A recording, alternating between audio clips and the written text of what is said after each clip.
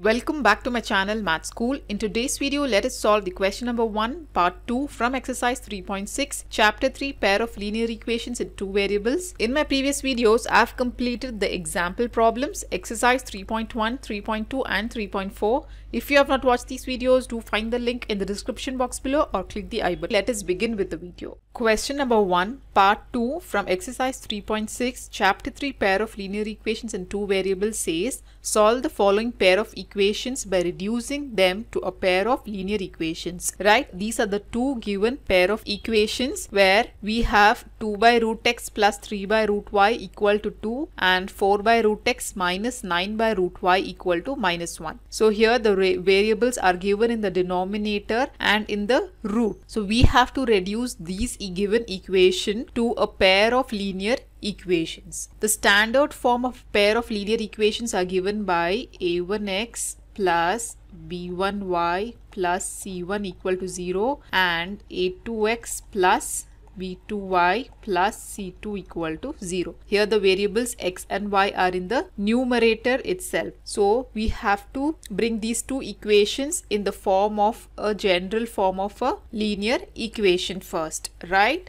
So the first given equation can be rewritten as, since this is 2 by root x, this can be written as 2 into 1 by root x plus 3 into 1 by root y equal to 2, right? So let this be equation 1.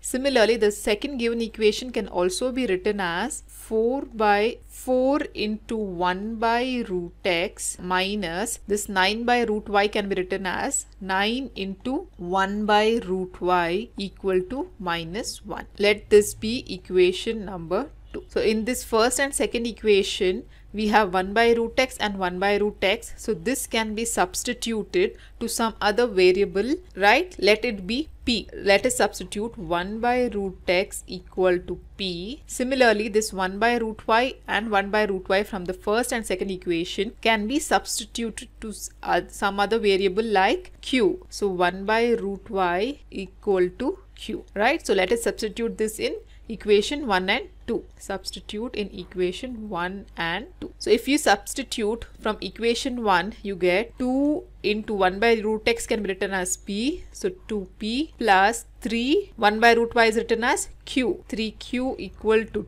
2. So let us take this as equation number 3. Similarly, from equation 2, we can write 4 into 1 by root x as p minus 9 and 1 by root y can be written as q equal to minus 1. So let us take this as equation number 4. So we have reduced the given equation, general form of a linear equations where the variables p and q are in the numerators itself, right? So it is in this form. Now let us apply elimination method to equation 3 and 4 and solve these two equations. So write down apply elimination method. To eliminate the q variable, the coefficients of q are not equal. So first of all, let us make the coefficients equal by multiplying equation 3 by 3. If you multiply equation 3 by 3, here you get 3 into 3 as 9q. So you get plus 9q and minus 9q in both the equation, which can be eliminated, right? So multiplying equation 3 by 3, we get 3 into 2 as 6p plus 3 into 3 is 9q equal to 3 into 2 is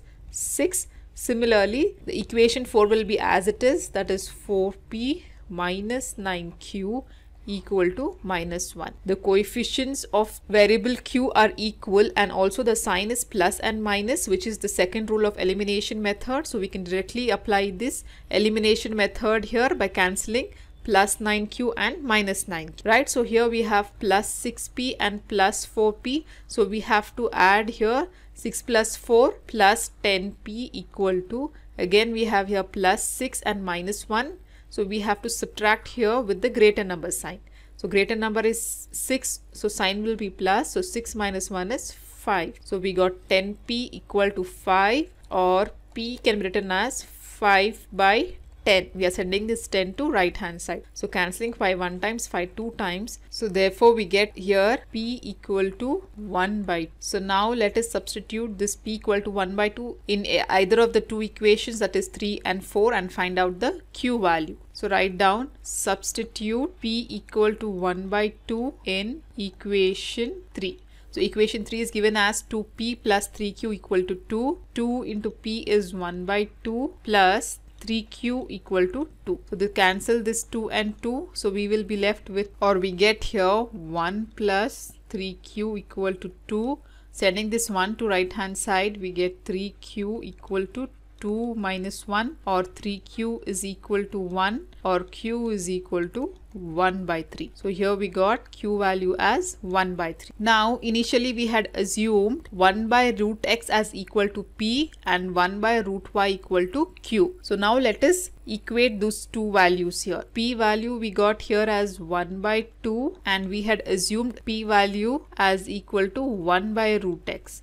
So let us equate the right hand sides of these two p values. So we get 1 by root x equal to 1 by 2, or cross multiplying 2 into 1 is 2 equal to root x into 1 is root x. So here we have got a root sign. So let us square on both the sides. Squaring on both the sides, we get 2 square equal to root x the whole square. So 2 square is 4 and equal to the square and square root will get cancelled, and so therefore it is x. So therefore we can say x is equal to 4, right? Now similarly we have q equal to 1 by 3 and q equal to 1 by root y, right? So q equal to 1 by 3 and q equal to 1 by root y.